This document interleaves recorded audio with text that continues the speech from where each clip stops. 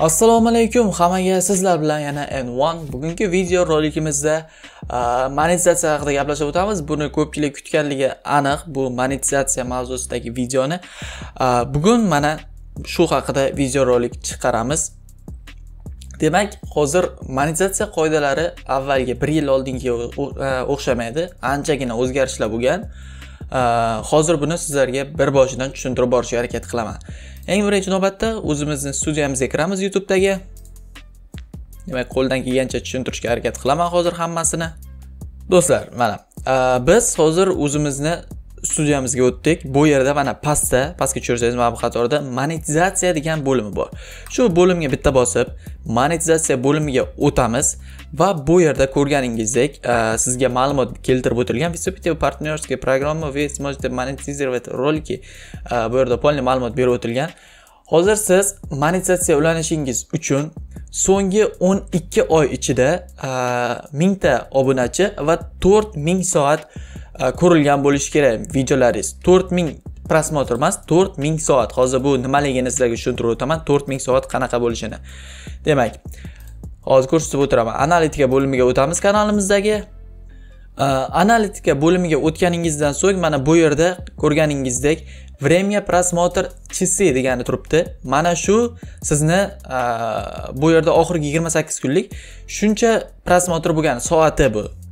Bu yerdan siz последний 365 kun, so'nggi 365 kunni tanlaysiz va bu yerda ko'rganingizdek 648 soat bo'lib turibdi. Demak, bunga aytib o'tadigan bo'lsak, masalan, ko'pchilikda savoli bor. Bunda menga Telegramdan juda ham ko'p berishadi bu savolni. Men kanal ochdim, masalan, video qo'ydim. So'nggi 12 oygacha yig'ilmay qoldim. 4000 soatda 1000 ta obunachi nima bo'ladi? 00 bo'ladimi deyapti. Yo'q, bunday bo'lmaydi. Shunchaki bu so'nggi 12 oy degani, masalan, sizda bu yerda za всё время degani turibdi. Bu ya'ni 365 kun. Masalan, siz bir oyda birinchi oy kanalingizni ochgan oyingizda 100 soat yig'dingiz. Bu yerga keyin ko'tarib ketdi, 200, 300, 400 soat bo'lib ketdi. Lekin bir oy 12 oyda siz masalan 3900 soat yig'dingiz. Demak, 13-oyda sizda mana bu birinchi oyda yiqqan 100 soatingiz ketadi, kesib tashlanadi. Oxirgisi qoladi. Bu yerda keyin 3800 soat qoladi. Masalan, siz 13-oyda keyin masalan 400 soat yig'dingiz. Bu yerda 100 soatingiz ayirib tashlandi, 3900 bordi, 3800 bo'ldi. Undan so'ng 400 soat yig'dingiz, 4200. Mana bu hisob. Xuddi obunachi ham xuddi shunday. Masalan, birinchi oyda siz 20 ta obunachi yig'dingiz, keyin 100, 200 ta yig'ildi. 12 oyda 700 ta yig'dingiz. Keyin bu 13-oyga o'tganingizdan keyin birinchi oyda yiqqan oynalaringiz ketadi, kesilib ketadi. Birinchi oyda yiqqan statistikasingiz shu turish ketadi va keyin bu yerda 11 oylik statistikasi qoladi. U bunaqa 0 bo'lib, ana bo'lib ketmaydi. Xo'sh, yana monetizatsiya bo'limiga o'tamiz. Buni to'g'rilikcha tushuntirdim degan umiddaman. Xo'sh, 12 oyda siz bu narsani yig'dingiz. Hozir bu kanalda yig'ilmagan obunachi. Demak, 12 oyda bu narsani yig'dingiz. Xo'sh, keyin nima qilinadi? Keyin esa mana bu yerda уведомление мне, когда показатели достигнут требуемые. Demak, buni bosib qo'yasiz. Sizda shu vaqtda sizga emailingizga xabar boradi. Hurmatli kanali, masalan, hurmatli N1 kanali ruscha boradi. Siz mana shu narsalarga ega bo'ldingiz, 4000 soat yig'dingiz, 1000 ta obunachi yig'dingiz. Endi siz monetizatsiyaga ulanishingiz mumkin deb keladi. Sayfga tayyorlashingiz mumkin deb. Xo'sh, u haqida hozir ayta olmayman, sababi unga mana bu narsalarni yiqqan kanalim yo'q. 1000 ta obunachi, 4000 soat yiqqan, hozir monetizatsiya ulashga tayyor bo'lib turgani yo'q. Monetizatsiyaga ulanganlari bor. Ular haqida ham hozir aytib o'taman hammasini. Xo'sh, keyin nima qilinadi? Bu ulangandan so'ng siz birinchi tepada mana bu shartlari turadi. Monetizatsiyaning shartlari. Monetizatsiya shartlarini o'qib chiqasiz. Pastda adashmasam ptichka qo'yadigan joyi bor. Ptichkani qo'yasiz, keyingisiga o'tib ketasiz. Keyingisiga mana bu qanaqa reklamalar qo'yish mumkinligi ko'rsatiladi. Hammasiga ptichka bosasiz, keyingisiga o'tib ketasiz. Keyin uchinchisida adashmasam Adsense ulanadi. Adsense ulash haqida hozir tushuncha berib o'taman hammasini. Do'stlar, Adsense'da ulaganingizcha davlatni O'zbekiston qiling. Birinchi tepada davlat tanlaydigan joy bo'ladi. Shu yerda O'zbekiston qiling. Gmailni to'g'ri kiriting. Davlat O'zbekiston qiling. Keyin to'liq danni kiritguncha hammasini to'liq kiriting. Masalan, ko'pchilik uchratdim, bir xil faqat ismini yozib qo'yibdi. Ayrimlar faqatgina mahallasini yozib qo'yibdi, uyini yozmagan. Даже bir xil pin kod pochta raqamini yozmagan. Bunday bo'lsa sizga pin kod kelmaydi. Pin kod nima? Uni ham hozir aytib o'taman. Hamma narsani to'liq kiritish kerak. AdSense'da birinchi va ikkinchi qator bor, to'ldiriladigan joy bor. Ana shu birinchi, ikkinchi qatorga siz bu adresingiz masalan uzun bo'lib ketadigan bo'lsa, masalan birinchi qatorga adresingiz yarmi, ikkinchi qatorga adresingiz yarmi, shunaqa kiritsangiz bo'ladi. Keyin esa hamma daniyni to'liq kiritdingiz, hamma narsasi to'g'ri. Ozroq kutasiz, adashmasam bir kundami sizga AdSense kanalingizni qabul qiladi bir kundan so'ng. Shunda keyin siz kanalingizni hozir karantin vaqti tufayli adashmasam 2 oyda tekshirib chiqadi. 2 oy, 2,5 oyda. Agar karantin vaqtida masalan bu video 1 yildan keyin ko'rayotgan bo'lsangiz, masalan, u vaqtda sizning kanalingizni 1 oyda ichida tekshirib, masalan karantindan so'ng endi YouTube o'zi qoidasi bo'yicha 1 oyda tekshirib sizga javobini aytish kerak. 1 oy sizning kanalingizni tekshiradi. 1 oy ichida masalan meni adashmasam 1 haftadami shunday tekshirgan kanalim, 1 haftada ulangan ko'rish kerak kanalim. Demak 1 oyda siz kanalingizga xabar keladi, yo ulandi yo ulanmadi deydi. Ulandi, ulanmadi degandan so'ng sizning kanalingiz ulangandan so'ng sizda demak bu hozir monetizatsiya ulangan kanalim mana bunaqa bo'lim ochiladi. Avtorskiy prava bu kecha aytib o'tgan kanalim, buniki bo'limim. Ya'ni sizga biror videolar sizni olib qo'ysa, mana shu yerda avtorskiy prava bo'limida ko'rsatiladi. Va undan so'ng monetizatsiya bo'limi. Siz bu yerda monetizatsiya bo'limiga o'tganingizdan so'ng mana shunda sizga mana shunaqa joy ochiladi. Bu yer sizning kanalingiz monetizatsiya ulangandan so'ng reklama va video supers, demak mana shunaqa super funksiya shunaqa joylar chiqadi. Reklama va videoga o'tsangiz, bu sizda videolaringizga monetizatsiya ulaydigan qism. Bu yerda mana ko'rsatilgan. Вашем аккаунте выключена монетизацию. Mana AdSense bo'yicha gaplar mana.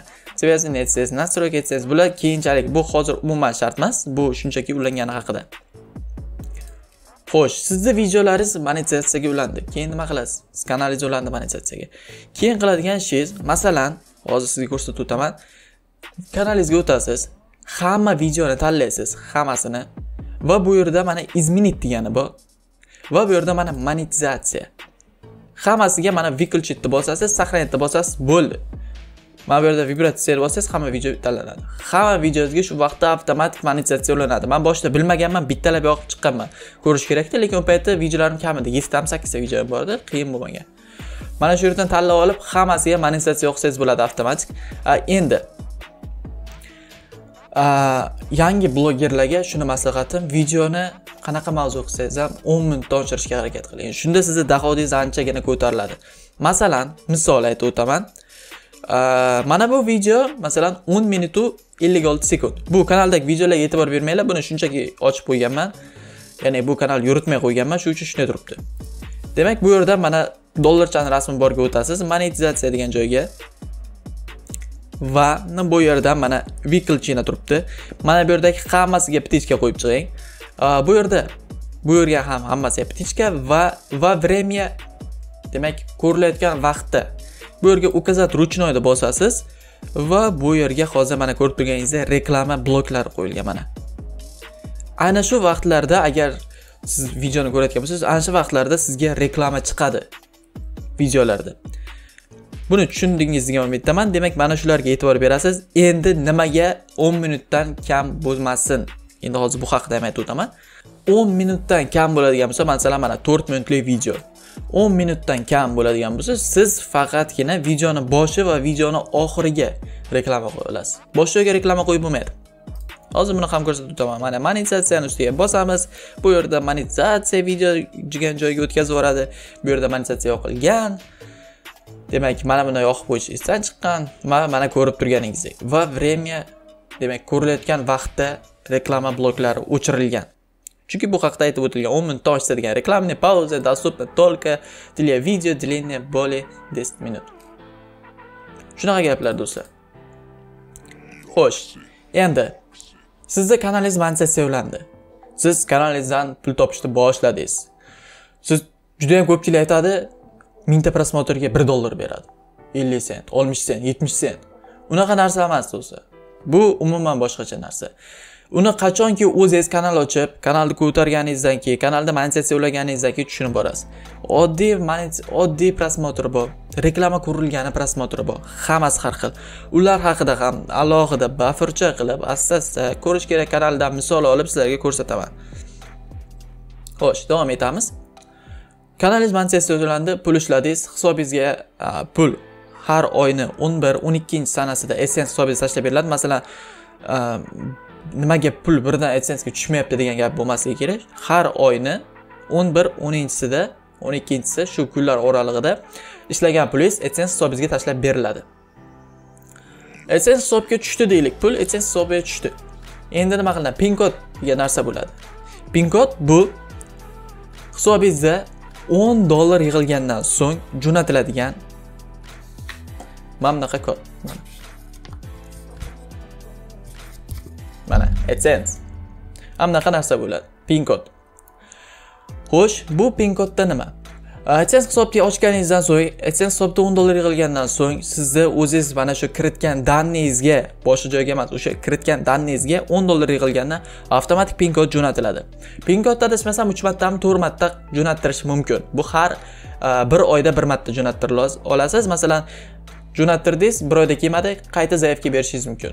Xuddi shu pin kodning kopiyasi keladi. U enos kelmaydi, nimaga boshqacha kod kelmaydi. Ichida demak, uni ham aytib o'tay, mana pin kodni ichida mana bunaqa narsa bo'ladi. Boshqa hech nima bo'lmaydi. Mana shu kod bo'ladi. Bo'ldi, boshqa hech nima bo'lmaydi pin kod ichida. Shu mana shu kodni kiritganingizdan so'ng sizning AdSense hisobingizga, demak, sizga keyin hisobingizdan pul yechib olish mumkin bo'ladi. Ungacha yechib ola olmaysiz. Hisobingizga masalan $1000 yig'ilib ketsa, $2000 yig'ilib ketsin, to pin kod kiritmagunizcha, to hisobingizni aktivlashtirmagunizcha hisobingizdan 1 so'm ham yechib ola olmaysiz AdSense. Shunaqa joylari bor. Demak, shu uchun danni to'g'ri kiriting, hammasiga e'tiborli bo'ling va bemalol ishingizda davom etavering. Keyin odamlarda bir gap bor ekan, buni bittasidan eshitib qoldim. Pin kodni jo'natgandan keyin balkim AdSense ga kirganlar bilar, $100 prog oplata degan joyi turibdi. Juda ham ko'pchilik o'ylaykan, birinchi oy $100 AdSense ga ishlab berishimiz kerak. Men bu gapni bir kishidan eshitmadim, 10 kishi, 15 kishidan eshitdim. Boshiga $100 ishlaganingizdan keyin AdSense pulni olib qo'yadi, YouTube pulni olib qo'yadi. Yo'q, unaqa narsa bo'lmaydi. Qancha ishlashingizdan qat'iy nazar, $100 dan baland bo'lgan payti har oyni 22sidan 25-kunlarigacha sizni bankovskiy счет raqamingizga tashlab berishadi. Uni u haqidagi tushuntirishim qiyin. Uni o'zingiz tushunib olasiz degan umiddaman. YouTube'da bu haqida videolar juda ham ko'p. Tashlab beradi, u muammo emas. U YouTube sizni masalan $100 olib nima qiladi? U shunchaki odamlar orasidagi gap, u yolg'on gap degan ma'noda. Sizlarga monetizatsiya haqida to'liq tushuncha bera oldim degan umiddaman. Kanalga monetizatsiyani ulash, AdSense haqida tushuncha berdim. Mana bu pin kod haqida tushuncha berdim degan umiddaman. Yana nima? Monetizatsiyaga videolarni reklama qo'yish haqida tushuncha berdim. Bir narsani hech qachon unutmang do'stlar, hech narsa birdan bo'lmaydi.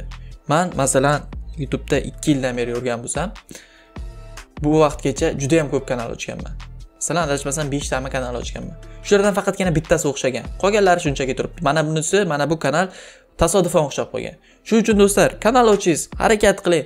Masalan, uxlatilgan videoni qo'yib, nimaga prosmotr bo'lmayapti degan gapni qilmanglar. Bu gap juda ham ko'p eshityapman. Har kuni. Shuning uchun hozir ertalabdan video olayman, ertalab emas, 11.